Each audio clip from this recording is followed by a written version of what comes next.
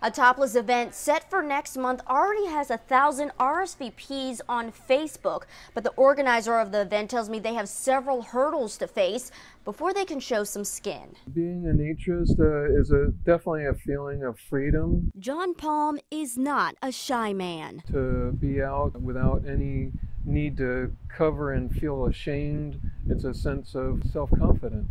Palm, who identifies as a naturalist or nudist, is the president and co-founder of Tampa Area Naturalist, or TAN. The nonprofit has organized an event called Top Free Equality Day, set for August 25th. Women are looking for an achievement of equality. They don't want to be discriminated against. They want to have the same right to enjoy the beach without a top, the same as a man can. The topless event set for Honeymoon Island has been approved by the Florida Division of Recreation and Parks, but the Tampa area naturalists believe the cost behind the event will leave them with a bare wallet instead of skin. The permit fee itself, they want $500 for. Off-duty rangers for the day, they'd like $560. There's also a requirement for $1 million insurance policy for the day, which will run about $400. The group would also be required to purchase privacy screens, which would cost another $300. We're hoping that they'll waive the fees. If not, we may